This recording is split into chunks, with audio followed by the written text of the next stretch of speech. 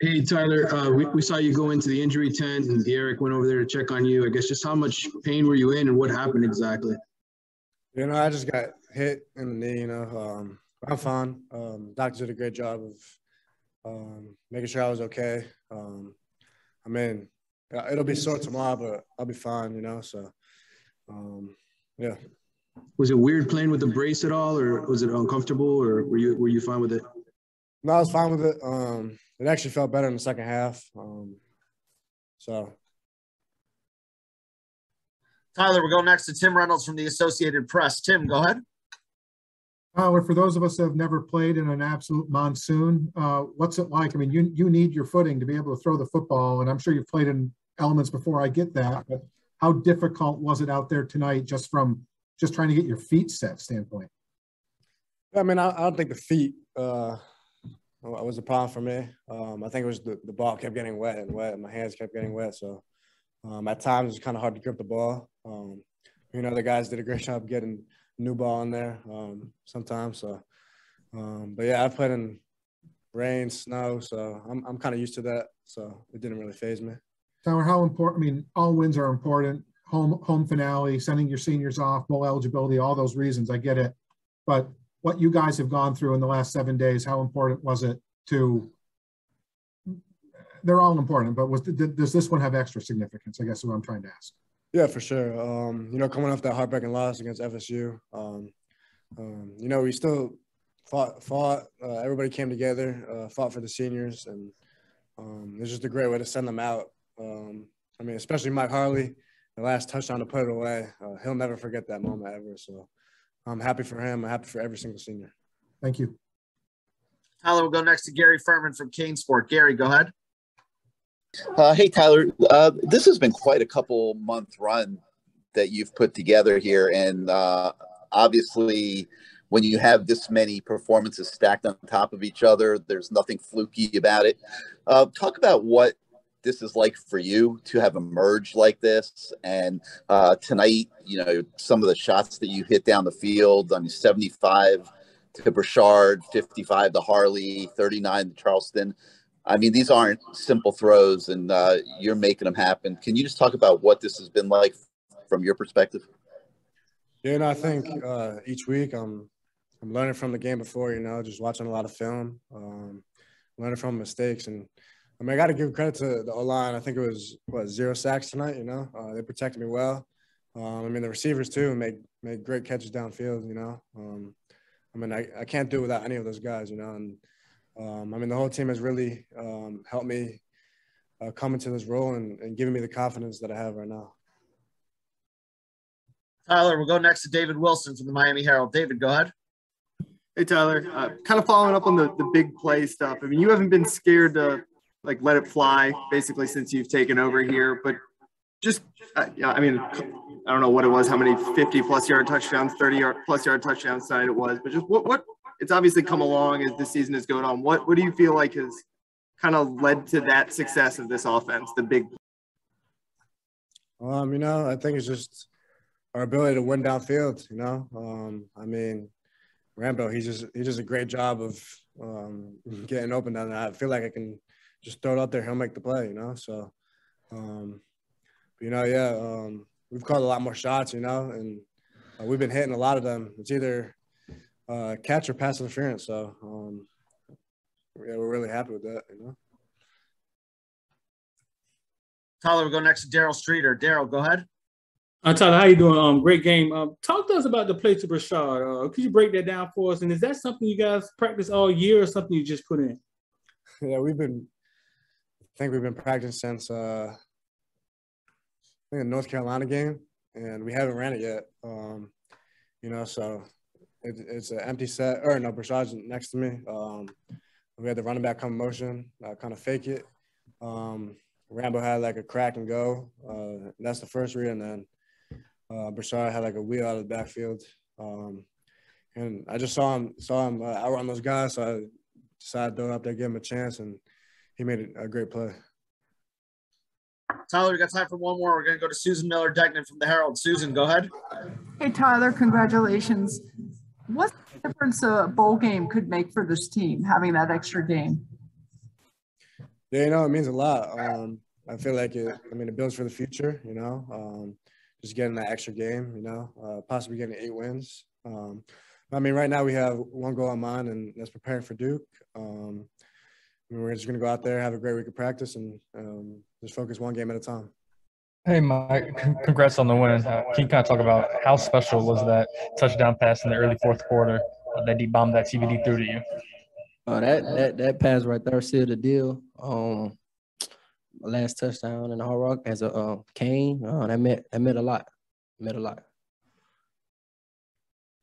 Mike, we go next to David Wilson from the Miami Herald. David, go ahead. Hey, Mike, I know this season hasn't obviously always gone the way you guys wanted, but you're getting close to the all-time receptions record here, which I know is something I think we had talked about in the preseason. Just what does that mean? Is that record's getting close? What would it mean to be able to kind of like leave your legacy with a number like that? That'd be huge for me, for my family, and when I break it, I'm gonna be happy. But that just shows, all the ups and downs and all the perseverance and how I just kept going. And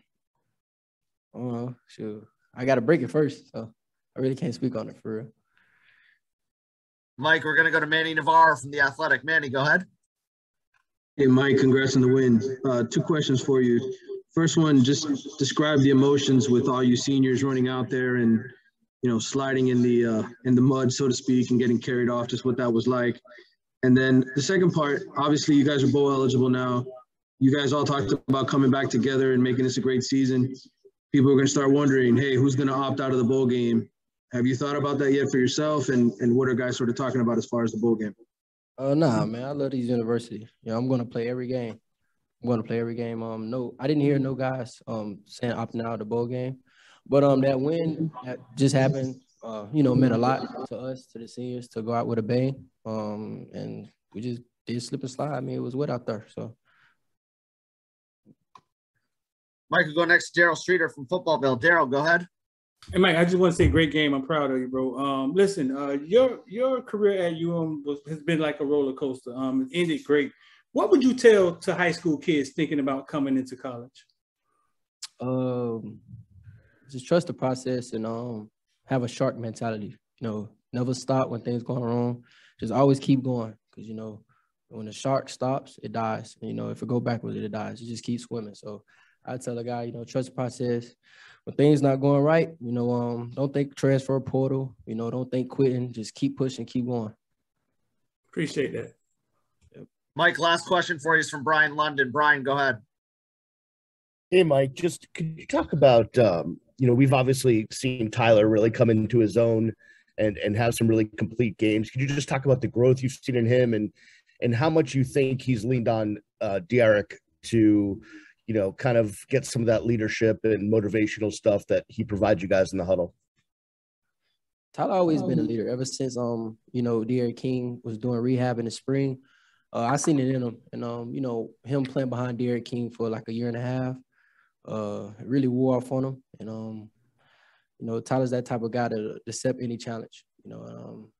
He rallies the group up, and we just make things happen. Yeah, Will, I know there was a lot of pride in just sending out the seniors with a W tonight. Can you just talk about what that was like? The scene of lifting them off on your shoulders. Who did you help carry off? Yeah, obviously coming in this week, that was what we wanted to do. It was huge for us, just with all the way the season's gone, the way the guys have battled, the seniors deserve to go out on that note. And I was looking for the 2 tight ends in my group that I was trying to lift up, but they already got lifted up. But it's a great feeling to see those guys get carried off the field, especially with that W. They all deserve it. We'll go next to David Wilson from the Miami Herald. David, go ahead. Hey, Will, you've been on the receiving end of a lot of the really long touchdowns this year, and I know yours today didn't count. But just obviously it's become a really big part of this team offense's identity with Tyler. Just what is making you guys so explosive right now? Yeah, I just think it's that chemistry we've built. That's all 11 guys on the field doing their job, with that being up front, with that being Tyler making those heck of throws, and then with guys making contested catches.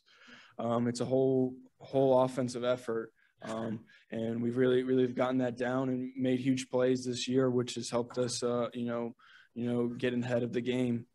So I think guys have done a great job in practice. That's the coaches too. The coaches have really been, drilling that.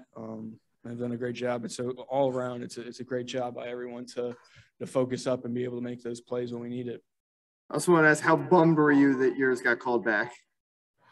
Yeah, I was probably too tired to even be bummed, but hey, as long as we got the W, I'm okay.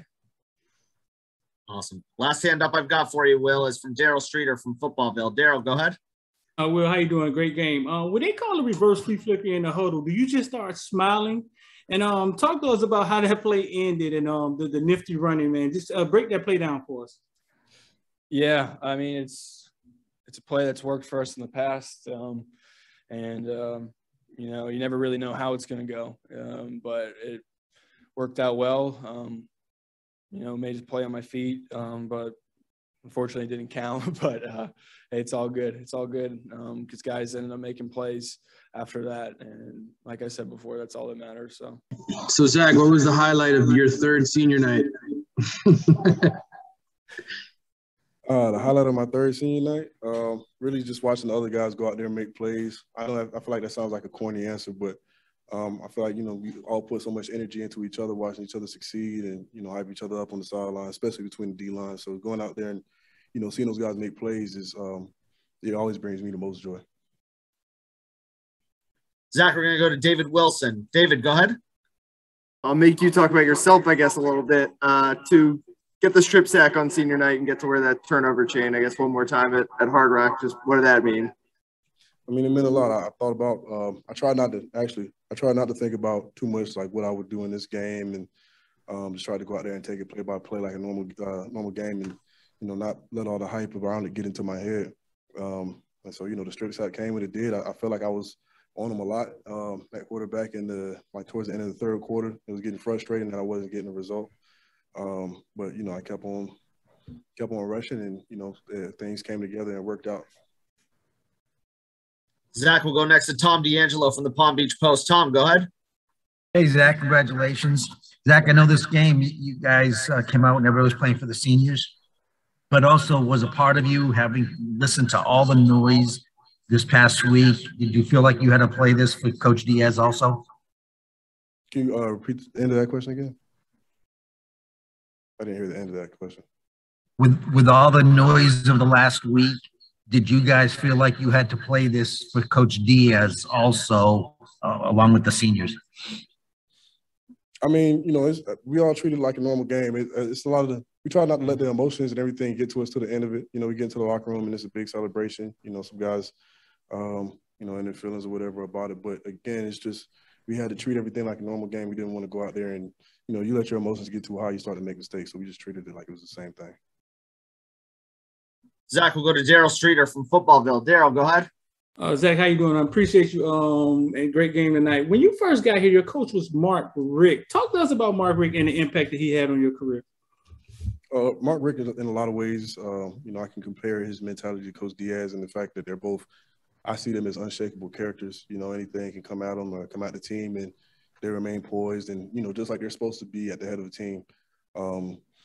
But his teachings and things like that, I feel like he was very important to my development as a young man. And, Diaz carried that through and really the rest of the coaching staff and, just the experiences that I encountered here at Miami, just, I'll be forever grateful for those. But Rick was a big part of that. Zach, we got two more for you. We're going to go to Brian London. Brian, go ahead. Zach, congratulations on the victory. You guys really kept bringing it to the Virginia Tech quarterback tonight. Was that part of the plan? I mean, he's definitely going to probably need some ice and some Advil tomorrow. I mean, that's always part of the plan. If you can get up to the quarterback, you can get up to the whole offense. Everybody feels it when the quarterback gets hit. Not to say we're out here trying to hurt anybody, but, it's a man's game. We're out here trying to play a man's game. And so, we don't want to see anybody get hurt or injured, like seriously, and anything like that. It's not like, I don't want to give off that impression. But as much time as you can be around the quarterback, you can definitely affect the game more, and that's what we're looking. We're trying to affect the game when we're playing defense. Zach, last question for you is going to come from Susan Miller-Degnan. Susan, go ahead. Hey, Zach, congratulations. I've been asking people about going to a bowl game, what that means to you. You're a veteran now. How important is it, especially for maybe the younger guys? I'm a freshman defensive end. No, it's always important, for the program to go to a bowl game, and it's more about, for this team, the story is always, at least this year, has been about persevering and fighting through, the adversity. And I feel like it's the same thing. You hear that every team's going to say, you got to fight through adversity, but this year has been a little bit different in the way that we went about it. And so, the result has been a bowl game. We wasn't thinking like, okay, we got to win this game so we can get to a bowl game. It was more just, we've been, fighting a lot of downs, and, let's turn it to a positive. Let's go out, send the seniors out on a high note. Hey, Deandre, kind of along the same lines of what I just asked Mike. What was it like to get carried off there on senior night with a win, sliding on the field? And the second part of it, we're all going to start wondering, who might opt out of the bowl game. Are you going to play in the bowl game? Just to start off with the night, it was just a great night. Just the way this team fought back after a tough season, the way the young guys just battled, sitting the older guys out right. And as far as intentions on after the season, I haven't got that far. I'm just thinking about Duke next week. Enjoy this win for 24 hours and on to Duke. DeAndre, we go next to Cal Friedman from WVUM. Cal, go ahead. Hey, DeAndre, you had a huge sack in that second half. You were able to bully your way through the right guard. Got called for holding on the play, but still made the sack. Talk us through that play. Yeah, it was kind of a slow night for me. I feel like a lot of the action was going away. They kind of came out with some things we weren't prepared for. But on the side, man, I just knew my team needed to play. I just got a good jump off the ball, kind of read the play, dip under the guard, like you said, and just made a play for my team. DeAndre, we'll go next to David Wilson from the Miami Herald. David, go ahead. Hey, DeAndre. Defensively, obviously they gave you guys a little bit of trouble in the third quarter, but then flipped back in the fourth and you guys kind of shut them down. Just first of all, what did they do in the third quarter to make things so tough for you? And then what did you guys change in the fourth to shut it down in the end? Yeah, just a lot of quarterback runs to the boundary, kind of their staple of their offense for the night. But once we got that figured out, we had to stay disciplined in our gaps in the C area and keep edges on our defense. And once we did that, once we made those corrections, we were good for the rest of the night. DeAndre, last hand up is from Susan Miller-Degnan of the Miami Herald. Susan, go ahead. DeAndre, what you talked about the younger guys. What do the younger guys mean to this team? And I also want to know about a bowl game. How beneficial is that for you guys? Yes, you can see the talent, the development of the young guys throughout the whole year. Those guys have been making plays, keeping us in ball games and just keeping this team fresh. Whether it's at practice, taking extra reps, or in the film room, you can see them guys just lighting up, just getting better. And the bowl game, is developmental. You get a month of December to go out there and practice, kind of take it back to camp. And it's just great for the program, great for the young guys, great for development, and just great for the team.